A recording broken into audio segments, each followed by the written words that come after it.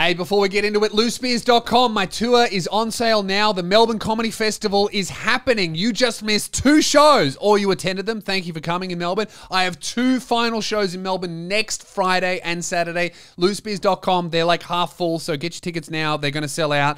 Then after that, we've got Sydney, Newcastle, Gold Coast, Hobart, Launceston, Adelaide, Ballarat, Warrnambool, Shepparton, and we've just locked in a Brisbane date that might be on sale now or in a couple of days. Check my website.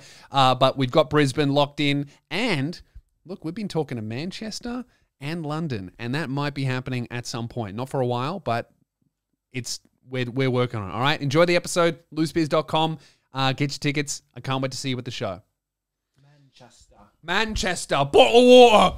Ladies and gentlemen, boys and girls, welcome to episode 332 of the Spearhead Sundays podcast. The very first episode, no braces. Check out my teeth. Look at that. It's done. It's over for you and for me. I'm so stoked. I'm really, really happy. You know what I did when I got my braces off?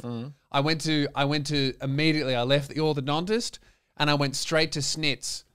And I got myself a fucking wrap, and then I walked to the beach, and I took a bite out of it, and then I cried. Because I haven't taken a bite out of anything for fucking ages. Everything I've been like with the braces, they've been shitting me so much, I've been like kind of tearing it or cutting. I've been eating burgers with cutlery. It's horrible. Last night I had pizza with my teeth. Ooh. It was so good. It's such a fucking freeing thing. You know what? I reckon I look way different again. And that's what everyone has been saying. I think all the muscles around my face have relaxed because when you have braces, all you're trying to do is avoid the inside of your lips like touching them. So my face is like kind of relaxed and I look different again, which is good. A lot of people, the photo that I posted when I got my braces off, a lot of people were insisting that it was generated by AI or I was using a face app on myself. Beauty filter. Keelan reckons I was using a beauty filter. I'm happy to report that I actually took that photo and then ran it through face app for real. And it kind of did nothing. Now, normally when I put my face through the face app, like before surgery, I look like a completely different bloke. But this instance, it kind of just, look, so this is we'll put it up on screen as well. This is the image that I posted. Yeah. Unedited. All right. Now have a look at this. That's the AI generated one where I applied every single filter that I could, the chin, everything. All that's really done is darkened my beard and my eyebrows. Yeah. And whitened your teeth? And whitened my teeth. That's it. Yeah, it made my teeth look really, it looks like I've got veneers in. But other than that, right, it hasn't done anything. So I think I can comfortably say that I just have the Chad filter on properly, all right? I did it organically, right? Like a real man with multiple surgeries and years of orthodontics. Facts. And now this is what I look like. Dude, I can't wait to perform and then get off stage after an hour and a half of yelling and go, oh, my mouth isn't bleeding. Every show after Perth, I'd come off and I go, oh, I'm bleeding. Oh, I'm in pain. And it would get worse every single performance, but no longer. You know what, though? I've run into a bit of a problem since getting them off and having full use of my mouth.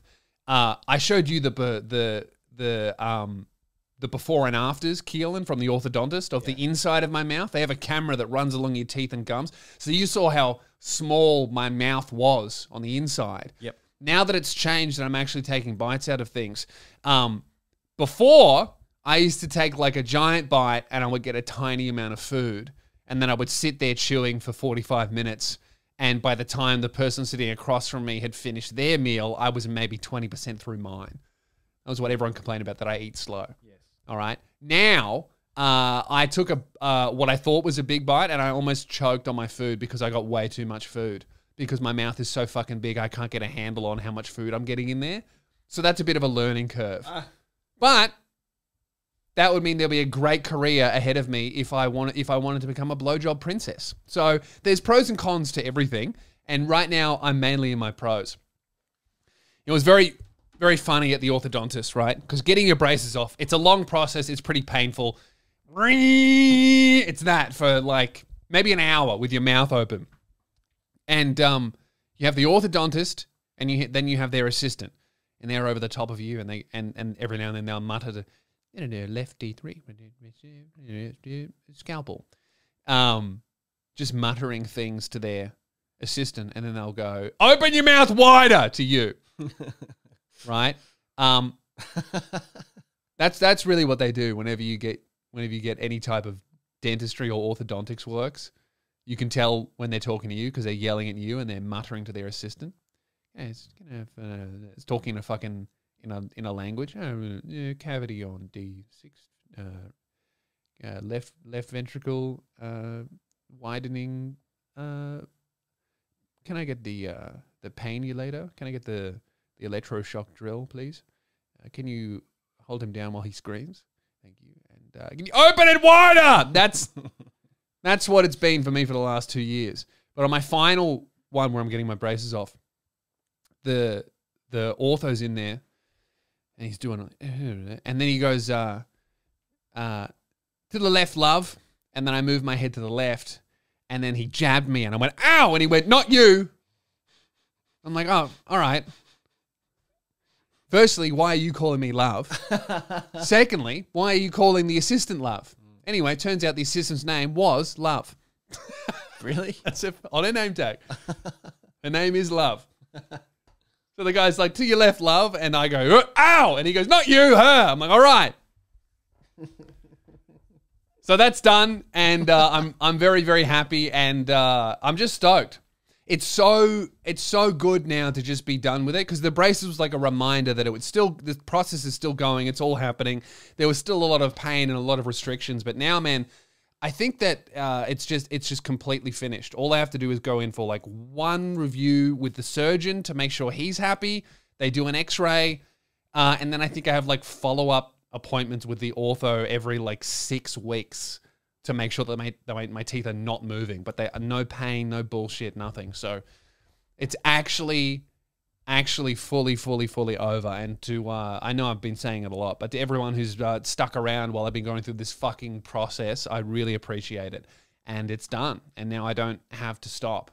You know, I had to, after I was booked to perform at one of Greeley's rap events, the day I got them off.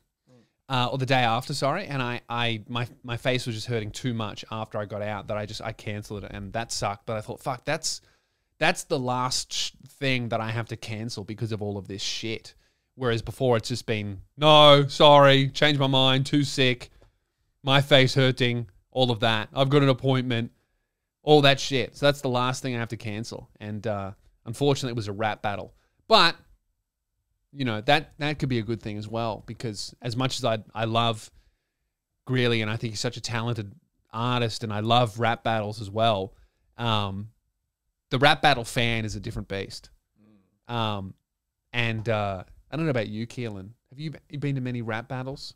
I've been to quite a few. I love it. One. I love them. Did you get sick after you went? I did. I got sick. Yeah, there's something about the rap battle audience.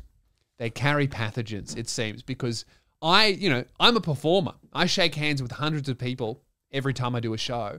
I very, very rarely get sick unless I've very overworked myself. But if I spend 30 minutes at a rap battle event, I'm coming down with the worst cold that I've had in months. There's something about the Oz rap battle scene that they carry pestilence.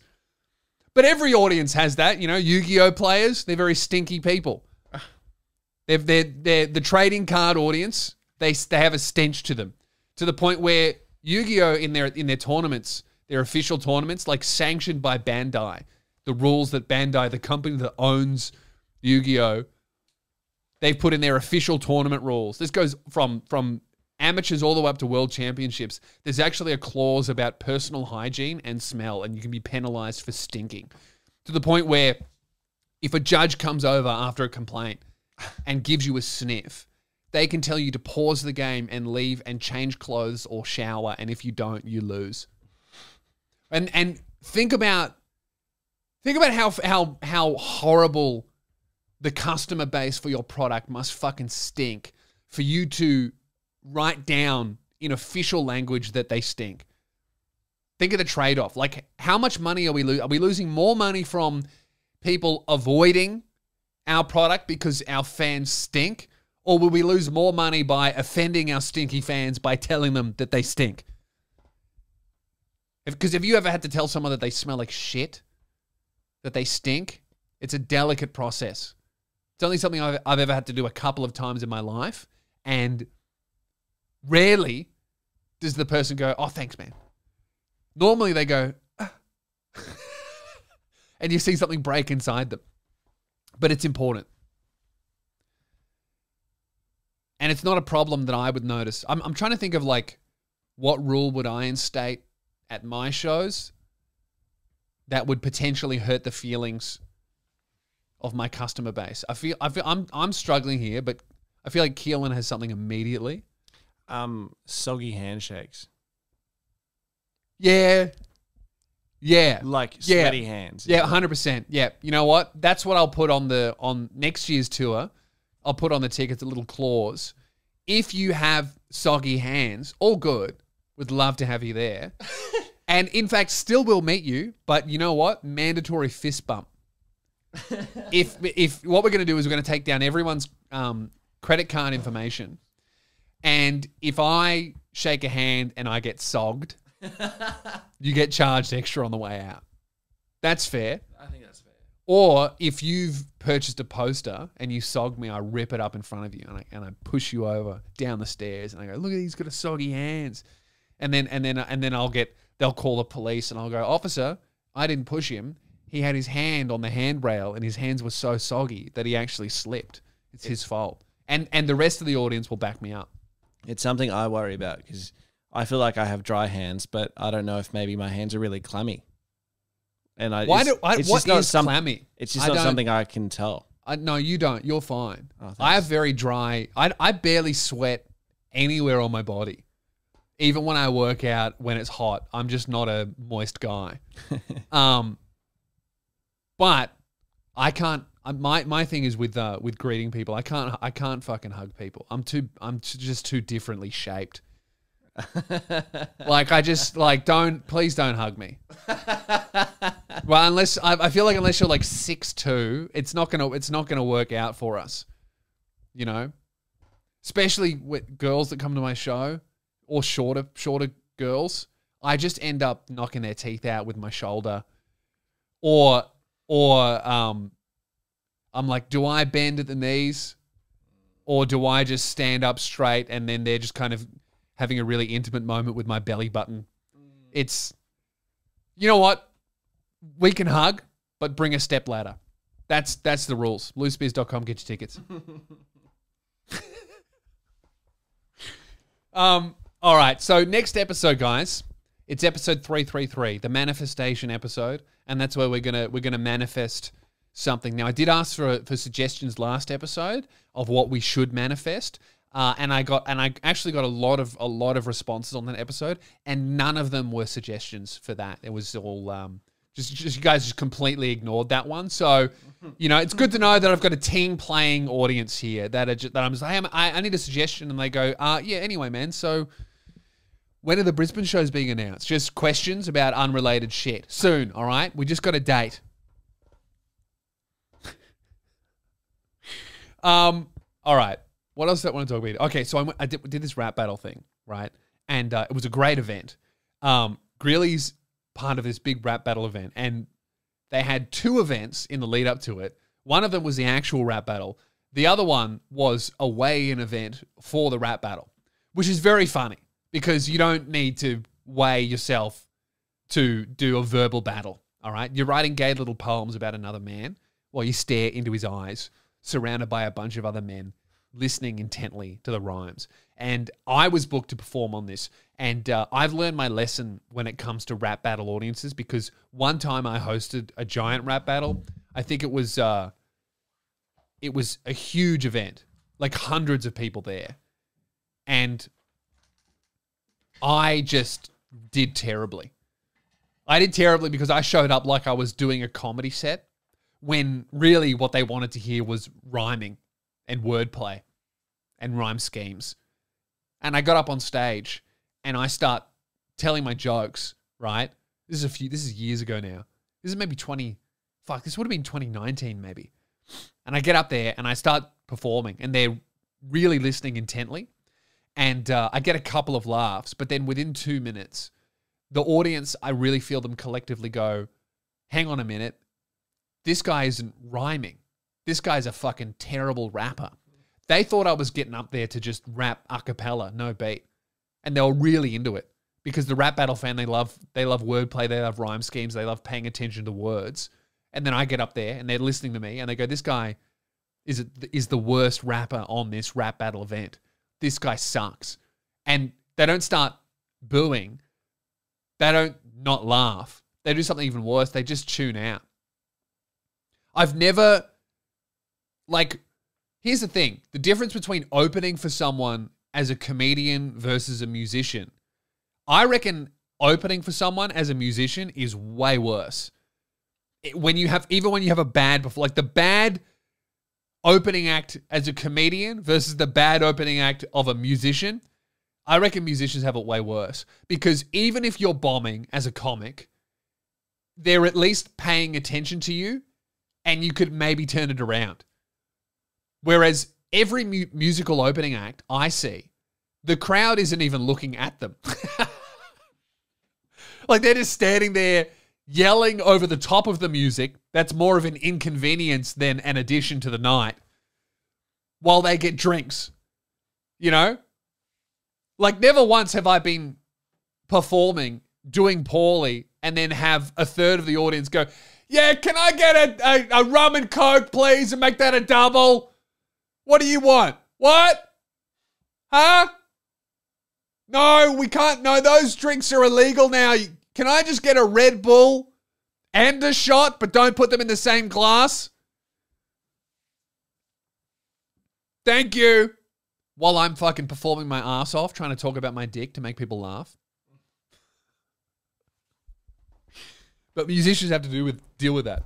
So I'm up there at this rap battle event, and I'm doing very poorly, and people are starting to tune out. And I'm doing this old joke that you may have heard of.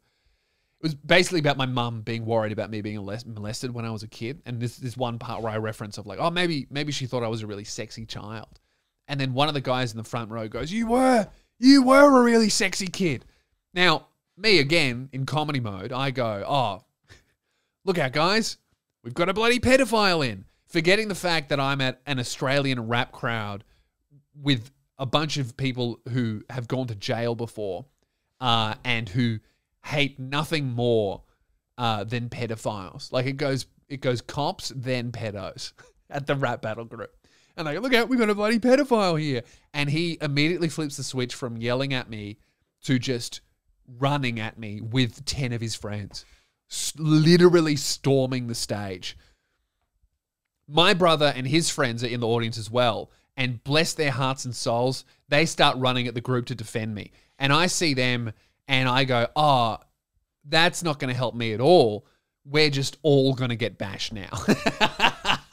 Luckily, the stage was really high and behind some barriers. If it was like a smaller event, I just would have been fucked. And I kind of wrapped my setup because I've accidentally almost caused a fucking riot of 10 dudes rushing the stage, security getting involved, my brother and his friends rushing at this group to try and get in between us. A bunch of people came and grabbed me, got me off stage, hustled me off. I'm like, dude, what the fuck happened? And Grilly goes, look, dude, I think you need to apologize. I'm like, I'm not fucking apologizing. I told the joke. And he goes, no. I'm serious, man. For your safety, you need to apologize. I'm like, I'm not getting back on stage and apologizing for a joke. And he goes, please.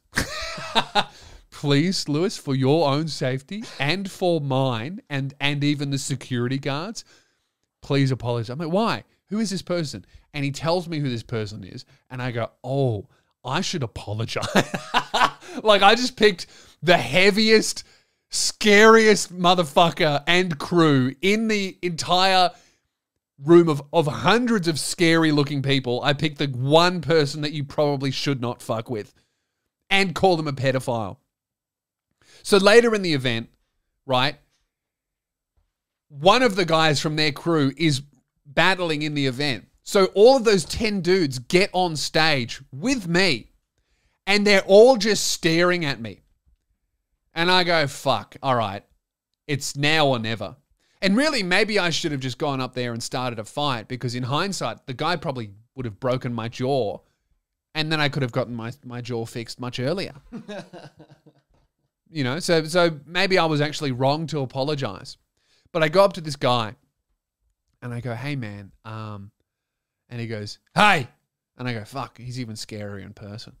Right up front, right up close. And I go, look, dude, I just wanted to come over here and, you know, I did one of those things that sound like an apology, but it's kind of just gaslighting.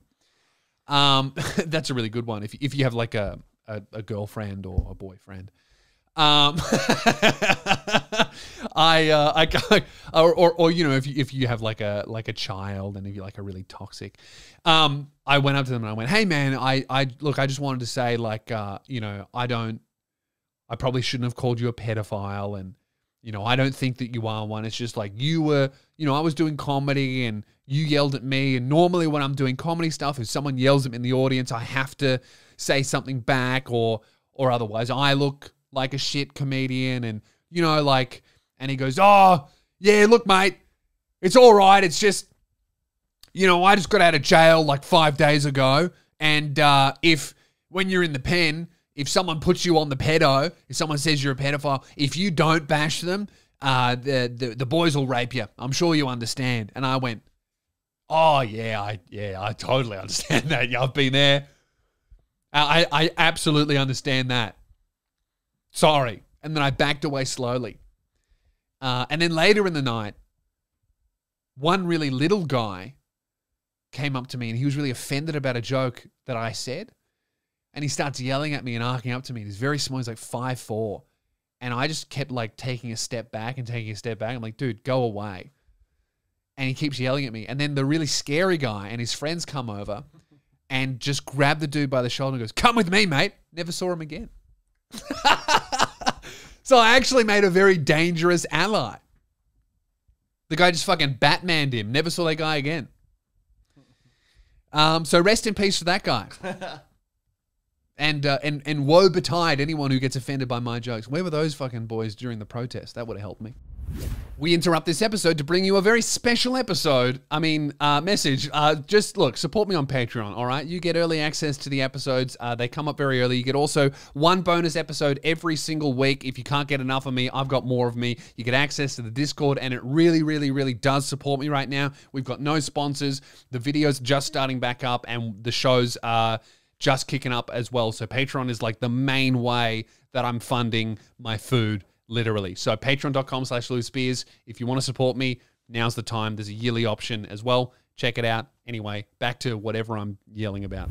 Really interesting things that actually happened in this. Have you seen this on TikTok, Keelan? This guy who, he kind of blew up on TikTok by showcasing shit rentals of Australia. Yeah, Purple Pingers. Yeah, a guy called Purple Pingers. He has this series on TikTok where he just like, it started off him just posting screenshots from like rental websites, or maybe stuff that he's found on Facebook of really terrible and unsafe rental homes, and showcasing them. And then also he would point out which real estate agent was trying to rent out these like dangerously unsafe homes.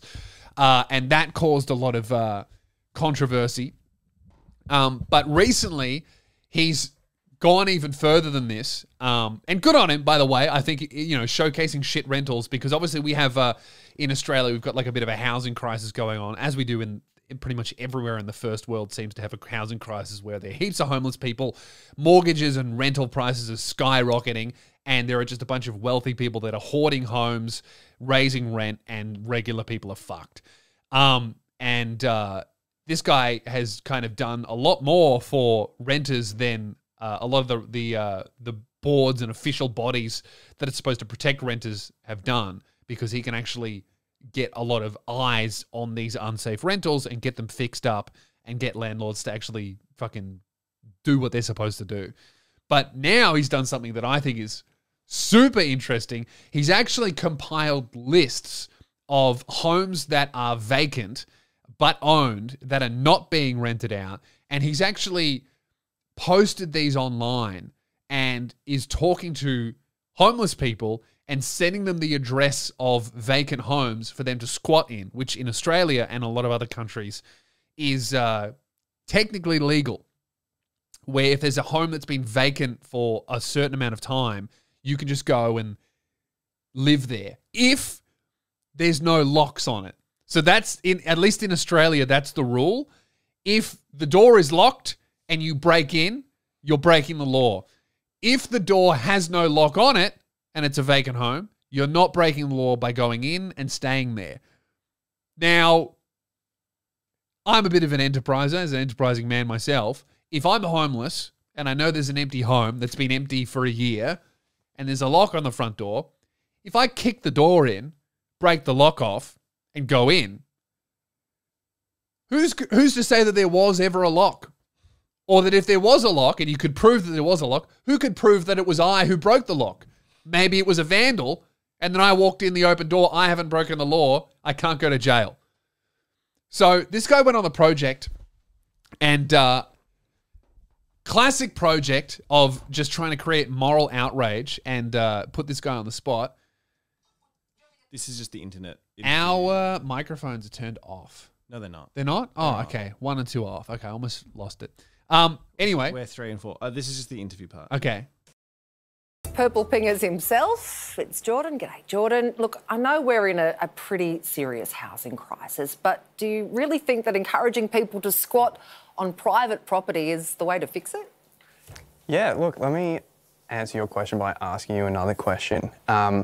Do you think it's right that we have thousands of vacant, abandoned homes while we have people living on the street? See, this is where the project has really fucked up here, is all of the producers and all the hosts of this incredibly out-of-touch show have looked at this guy and gone, oh yeah, TikToker. We can trash a TikToker. But what they fail to understand is that this guy is actually very autistic. And you can't beat them in an argument. Is this the right way to handle it, though? I mean, shouldn't we focus it on policy? Yeah, I think there's definitely room to focus on policy, but what do we do in the meantime when people are on the street while we're focusing on policy? Use the word abandoned. Who owns a house and abandons it, Jordan? This is such a great question from Steve Price, the resident boomer on the project. Google it. You know, like, aren't you supposed to be a fucking host of a TV show? Like, he's going, who would own a house and abandon it? Which, at first, you know, when you first hear about this, is actually like the first question that pops into your head of like, oh yeah, who would own a house and leave it empty? Because that it does sound like a stupid thing to do. But then, you know what you do? You can fucking Google it and you can actually find a census report on this. And it's tens of thousands of homes that are like habitable, but just left empty from foreign investors that just buy homes and just treat them as like things to fucking hoard and don't even want to be bothered with renting them out at all. Many people, I don't know if you've ever gone down the street and seen like houses empty for decades, but I certainly have. I haven't. No. Oh, really? Interesting. No. How many, do you have any abandoned investment properties, Steve? No, I don't. But Excellent. I mean, I'm just trying to get to the economics of this. If someone buys a property, I mean, yes, we've had land banking, obviously, from foreigners, but that's not widespread. There's not thousands of them. On the census night, we had 10% of all housing stock. 10% of homes are just abandoned. I mean, in this area, I reckon I could, I know of 4, I think. There's one on the main road down there. There's one around the corner from me. And then I feel like there's 2 others that we regularly drive past. You know a few? There's one next door to me, yeah. Yeah, that have just been empty ever since I've lived here, so like years. And I guess, you know, that's the thing of like, obviously squatting is not good. It's not the ideal situation. But if I'm homeless and if I've got kids that are homeless, I'm living out of my fucking car. If there's an empty house that's been empty for like a year, fuck yeah, why not? It's better than living under a bridge. Like, all these people are blowing up at this guy online going, oh, you're stealing homes. And it's like, well, yeah. Fuck yeah. But it's totally better than having people just living on the street while it's fucking raining and cold. Especially, like, what are you stealing? If these, I mean, obviously, let's hope they're not damaging the homes, right? If you go in there and you fucking burn it down, that sucks. But if you're literally just looking for a place to keep dry and warm and unmolested by dangerous people on the street at night, then fuck yeah. I'd much rather a homeless person be squatting in a house that isn't being used when they're not fucking using it. They're not renting it out. They're not planning on selling it. They're not repairing it. It's just fucking sitting there.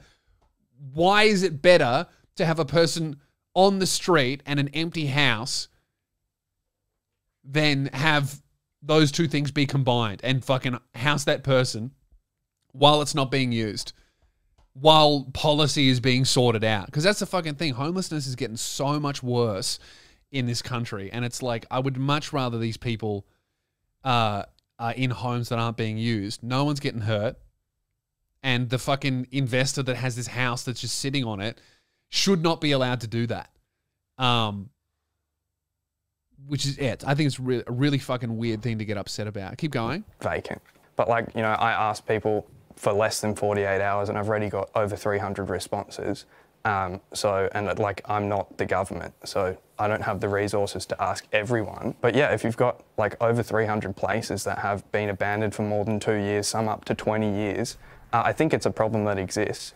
Thank you for clarifying. You are not indeed the government, Jordan. Zing. Wally with a bloody zing. Got him.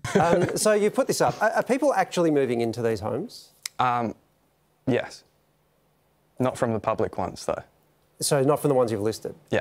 So it's happening, what, privately? Word of mouth or something? Yeah. Like if someone needs a house, they can reach out to me and I can send them an empty home. What sort of people are moving into these homes? You're seeing families with kids and... It's mainly people just experiencing housing insecurity, and that can look Fuck, like he's anyone. good. They're really trying to get him here, and he's just like, man, I assume this is his first interview. The guy's fucking nailing it. They're trying to trip him up and make him sound like an idiot or make him sound like a vindictive, thieving person, and he's just like, yeah, I think that empty houses should be full of people that need housing. And I also agree that this is not an ideal solution. Hopefully, politicians will create policy that eliminates homelessness in the meantime. Do they hook the house up to electricity, power, gas? Haven't asked him. So they're just basically camping out in abandoned homes with no power. Look at this fucking idiot trying to make it sound like someone inside a house with no power and electricity is like worse than being in the elements. Oh, so they're just in a house without power. Yeah. How the fuck do you think we lived without power before? In shelter. Oh, wow. So have you ever seen a fucking homeless person when it rains? It doesn't look fun. Where do homeless people go when they don't have a house not connected to power? They go underneath a fucking roof, a bridge, a shop front, a fucking gondola in a park. Like, yeah, it's better than having them on the street. Yeah, I guess it's raining in Melbourne at the moment, so I guess camping out inside is probably better than camping out in a bush. Oh, he's just said, yeah, see, I would be yelling. He's doing better than me. People to, break the locks and move into a property. I mean, you say you don't do that, but if someone finds out from you, Jordan, that this house in this street's vacant, has been for 2 years, and it is locked, how do you know they're not going to go around there and bust the lock and get in? I'm definitely not advocating that anyone I know you're breaks not into advocating it, but how do you know it's not going to happen? Well, like, squatting's legal, breaking and entering is not legal, and I think that's where I'd leave it. That's so good. Yeah, I mean that's the thing. I really do think, like, I don't have a problem with people owning houses and homes and people renting them out. I really don't. I think there's definitely like maybe a problem with people owning hundreds of homes, but yeah, I do. I just think that owning lots of properties and intentionally keeping them vacant, that should be illegal, or you should be taxed. Like you should be taxed so much for doing that it actually becomes unfeasible to do that at all. Like if you have a home that you own and it's vacant for more than I don't know, a year, you shouldn't be allowed to just hold on to that unless you're making it, unless it's like unsafe to have people in and you're fixing it up, because renovations can take fucking years. Unless you're doing that, doing something with it. If you're just owning a place that a human being could live in and doing nothing with it, then you should be fucking taxed to make that unfeasible. And it's like, all these people are going, oh no, you can't let people squat in empty homes. And it's like, okay, so who's the victim here? The homeowner who's not using the house? They actually have two great options. Either they could just rent out that house, make heaps of money, or sell the house, make heaps of money. Like, those are their two options, and both of them end with making money. Like, that's such a better option than fucking leaving it vacant when there are, like, every single apartment that's a shithole studio apartment has a line around the block of people trying to rent it. Like, we're at a place now where even people who can afford rent can't get homes because, like, fucking hundreds of people are applying for rentals. It's crazy. The amount of demand that there is. And to hear that there's, like, potentially 10% of homes that are, let's say most of those are good enough for people to actually live in, they're not dangerous. It's crazy to just have them be fucking empty. I think there's nothing wrong with people who need it going into these homes and staying there. Well, how'd you like to have someone squat in your place that you owned? It's not vacant, nor is it an investment property. What a fucking dumb question. Because that's the thing. Like, if these places have been vacant for more than a year, right? You're assuming that no one fucking looks at them. How would you like it if someone lived in your house? Well, I wouldn't even know. If I had a fucking home that I owned, that I didn't look at, that I had no intention of renting out and no intention of selling, I'd have no fucking idea. Theoretically, I've got house insurance on it too. So some homeless person burns it down. Oh no, now I've got a big insurance. You know? I don't see the victim in this crime. I just see like a person who's really in need getting a temporary place to hide out. And obviously, there's all these other fucking things of like, oh, well, if there's a vacant home and someone's in there and you're not allowed to have locks on it, then yeah, absolutely. A bunch of horrible things can happen to people in those situations where you can end up having people fighting over the house. You can end up multiple people living in those homes. But you know what? That shit's happening anyway to these empty homes. And that shit happens anyway to people on the street. I would think that it'd be less likely to happen to someone squatting inside a home in a residential area. Nor is it an investment property. So you understand my question, don't you? Look, if I had an investment property that was vacant for more than 2 years, for example, I would put it on the list. That's enough. Yeah, I don't think that there's anything wrong with that at all. And I think it's fucking crazy that potentially 10% of homes are just empty. And maybe of that 10%, you'd have to think at least 70 to 80% of those are like safe to live in. But even if they're not, it would be safer than the fucking street or underneath a tunnel at night in the rain during winter in Melbourne. How long have we been going here, Keelan? 40 minutes. So shout out to Purple Pingers. Strange voice, but you smashed it. All right. Anyway, speaking of insane people, Jojo Siwa she's transforming before us. The Jojo Siwa, I mean, how would you explain her? She got her start on a show called Dance Mums. Is that true? Or did she start on YouTube? No, it was Dance Mums and then YouTube. Yeah, so you started on Dance Mums, which was a reality TV show where fat mothers would send their terrified children in to be bullied by a toxic fat woman who can't dance herself, and they would pirouette their children into eating disorders. And it was, basically just like the most toxic fucking environment for a child you could possibly imagine, where not only are they getting like verbally and emotionally abused by the woman teaching them to dance, but they're also getting filmed and made famous for tolerating that abuse. And then Jojo Siwa kind of spun out of that TV show and started her own YouTube channel where it was like, I mean, what did she do? Just like children's videos. She used to make like JoJo vlogs where she would do JoJo challenges and drink JoJo juice. Of course, you know everything about this woman. Logan Paul for 7-year-old girls. Is that what we would say? that's a Like good- it was during the Logan Paul vlogs era, and she was doing it as well, and it was for children. Then now she's grown up, and she's gay. She's a lesbian woman, and she started making music, and she's trying to spin out of the children's entertaining niche that she was in, because obviously all of her fans have grown up and she herself is not a child anymore. So she's figuring out what she wants to do. And she wants to be an edgy, dark pop star, but she just seems to be doing it in the weirdest way possible. So before, she was just all like pink and glitter and bows. Like they used to sell the Jojo Siwa bows in Walmart and stuff like that. But now, if you look at her, she looks exactly the same.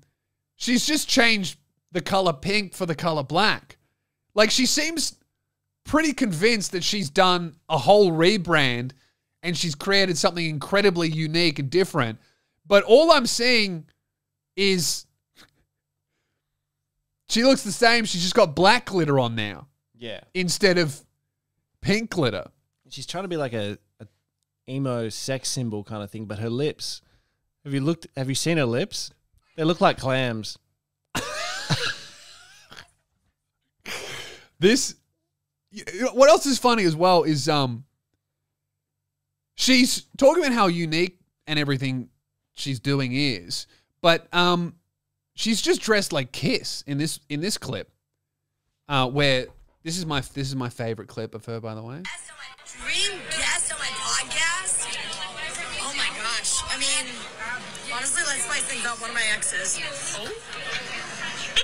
No one laughs. Dream guest on my podcast? Let's spice things up a bit. One of my exes. Oh. Looking around for people to laugh. No one laughs. I didn't know she had a podcast. Who's listening to that? Dream guest on my podcast? Hey guys, welcome to the Jojo Siwa podcast. Today, we're talking about eating pussy and my exes. Oh. No one laughs. I need to look at the Jojo Siwa podcast. I'm trying to look for it. I can't find it. Dream guest on my podcast? Maybe it was a theoretical question. Like, if you had a podcast, what would it be? Jojo Siwa She's podcast. been on Call Her Daddy, so Okay. that would be interesting to listen to. That's it. Yeah. Okay. Yeah. So she doesn't have a podcast. A dream guest on my podcast? That's so funny. Yeah, and I don't know. This rebrand is really, really confusing to me because she seems to be acting exactly the same, but she's insisting that it's a rebrand and it's different. And she's released this music video, which we can't play because of copyright. And I have to say that it's got to be one of the most obnoxious, loud, and annoying songs I've ever heard from a YouTuber. And that's saying a lot. Come as a bitch and da-da-da-da-da. That's how it goes. Dude, the song has a fucking alarm in it. Don't put an alarm in your song. Hey? If you're putting a fucking alarm in your song throughout it, again and again and again, it's too loud. And she's already fucking loud. And the film clip as well is just like her dressed as a member from Kiss, scissoring in the sand. Which, I don't know, I'm not a lesbian woman, but I imagine a sandy scissor is probably not what you would want. Have you just messaged me the lyrics here? Lyrics. All right. Was a bad girl. I did some bad things. I swear I did it all for fun and it meant nothing. I'm rhyming thing with things there. It never happened. It was a secret, like when a tree falls in a forest, no one hears it. Another late night, another crazy mood. Imagine it this time. You can't even hear the drums. You just hear, dream guest on my podcast. no one laughs. Thou shalt not lie, thou shalt not cheat, thou shalt not get caught, or you'll end up just like me. Come as a bitch, I wish I'd known better. If I had a wish, I would have never effed around. She's still not swearing. When I saw the pics of you and her, I felt the knife twist. Karma's a bitch, and she's with you right now. Dream guest on my podcast. Yeah, this is, I don't know. Why is she dressed like Kiss? That's what I want to, that's what I want to know. And also what's fascinating about this girl is after spending her entire childhood getting hit with sticks for not pulling off the correct dance move at the right time, this chick sucks at dancing. Every time she dances, it looks like she's having a seizure or there's like some invisible person just like hitting her and she's reacting to that impact. Like she has a couple of backup dancers in here and they're actually kind of doing it well, but she, like every time, I feel like every single Jojo Siwa dance move just seems to be like her getting hit in the face with something and then she like swings her neck around. She's going to give herself whiplash is how I'd explain her dance style is like just getting into a car accident without a seatbelt. Like her limbs and her neck is just like whipping around at the speed of sound. It's very confusing to me. You know, if she really wanted to rebrand, I feel like also like she, unfortunately, she kind of is like about 10 years too late to rebranding like this because I feel like what she's done is she's gone, oh, you know what, I'm going to shock the world. I think girls are pretty sexy. Yeah, I said it. I think she's only just turned 18 though. Has she? Yeah. She looks like 21, 22. Oh, she's 20 actually. 20. Yeah, she's still pretty young. I think being gay is still new to her. New to her for sure, yeah. But what I mean is it's not new to the world. Yeah. Of like a giant star coming out as gay. Like it's definitely new and must be very scary and crazy for her. But saying in an interview, I think girls are pretty sexy. Everyone goes, yeah, we've done that. You know, Katy Perry, I Kissed a Girl. That was when it was, what the fuck? What the fuck? That's on the radio? And she definitely isn't into women. So now coming out and being like, yeah, I'm gay. It's like, yeah, dude, we've had G-Flip for like 5 years here in Australia. You're late. You know what she needs to do? She needs to do what Miley Cyrus did, where she just needs to go on like a rampage of like fucking people very publicly. Like she needs to be, she's trying to do her rebrand on camera on her own social media profiles. What she really needs to do is get blackout drunk with a high profile lesbian and end up in their front yard, on their balcony, drunk, messed up hair. Call the paparazzi, have them arrive. That's how you get headlines and make people like, Jojo Siwa's different. Just changing your pink glitter to black and dressing up as a Kiss member and going, dream guest on my podcast. It's not cutting it for me. That's my career advice for Jojo Siwa anyway. Guys, I'm going to end it there. That's the end of the episode. Check out the Patreon episode, though. We're going to continue on Patreon right now. It's up right now. There'll be a link to it in the description or the top comment. It's up right now, and you get early access to every single episode that we do nice and early on Patreon. You also get access to the Discord server where there's a bunch of other like-minded people, and some of them have wet handshakes.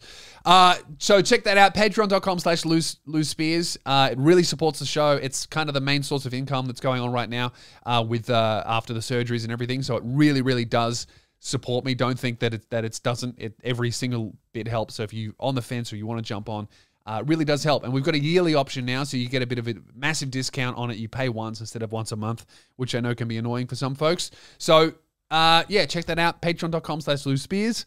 And I will talk to you next Sunday. I hope you have a shit one. Bye.